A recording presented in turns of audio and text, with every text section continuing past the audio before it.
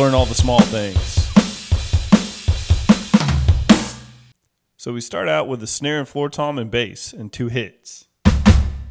Then straight into the crash for a crash groove. And you're going to go boom, boom, chick, boom, boom, chick.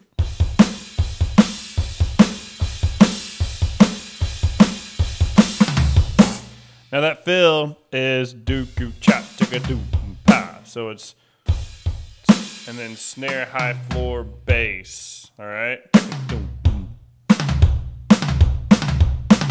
That just takes practice, you know. You got to practice going snare, high, floor, bass. If you look this up online, you'll see a phrase called bucket of fish.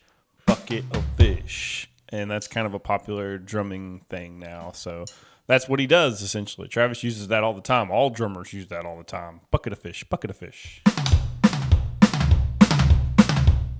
And so slow, once again. Of course, in this context, it's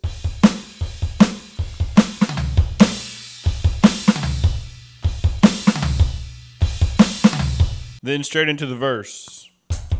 Hi-hat, doo-coo-cha, doo-coo-cha. So slow. But he adds little things in there to make it so it's not just doo-coo-cha the whole time, right?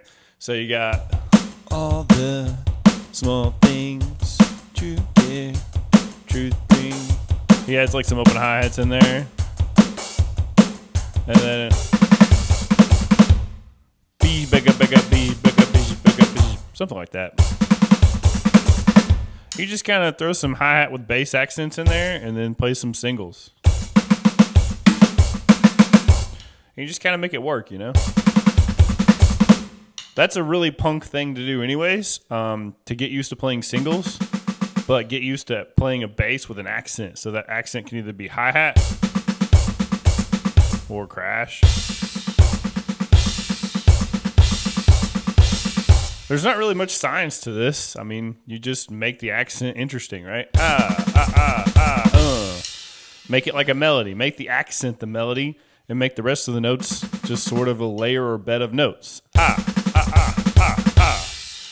So yeah, that's how you do that part. Then eventually,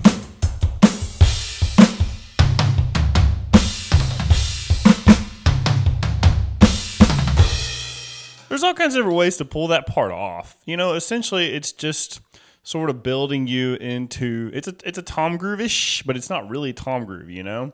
It's where the bass drum keeps playing on the quarter notes. So you have to get used to the bass drum playing while you play other rhythms with your hands. This is a really important thing to practice as a drummer anyways, because it's more of a layering type thing, right? Where you have this layer down below, which is really just the pulse.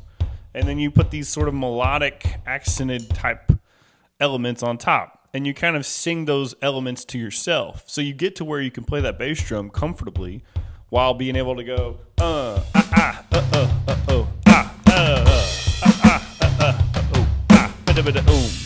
Now, can you put real counting with this? Sure, you can.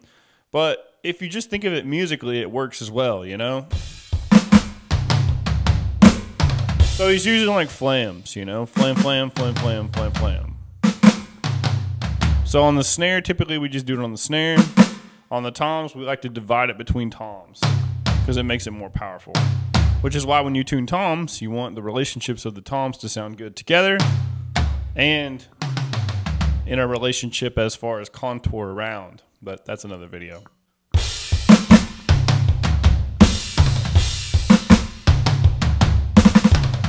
So it's kind of like this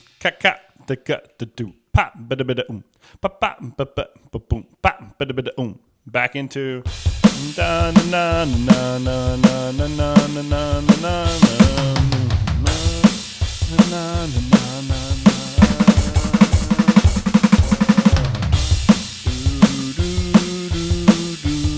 bucket of fish.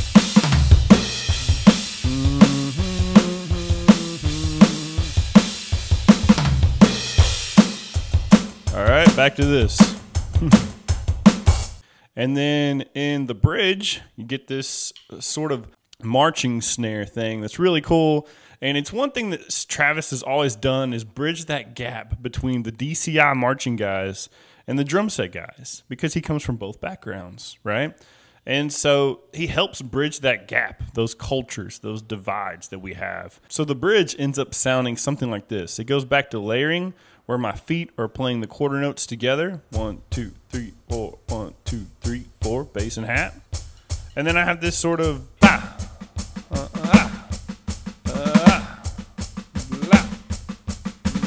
So how am I doing that? Well, you play 16th notes, 1 enda, 2 enda, and you add accents for 1. So I'm going accent, da la, and you can go bida bida ba. You can do singles for that, or you can diddle it. You can make it a 5-stroke roll. 5-stroke roll is diddle diddle ah. So right right left left right.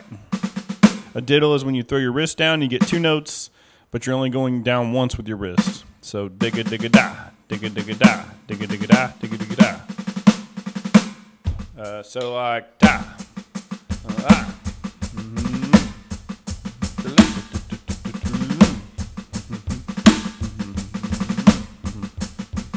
And then eventually, crescendo on singles. It ain't so, I will not go. Turn the lights off, carry me home. You know, that's pretty much the whole song. It ain't so, I will not go. Turn the lights off. So, I'll be your thrill. I will go on, I will go on. He doesn't actually do that at the very end of the song, I don't think. I don't think he actually does that. Anyways, thanks for hanging out with me, man. I'm Barrett. If you'd like a song lesson on another song, hit me up. Let me know what it is. And I'll see you guys in the next song, all right? Have a good one.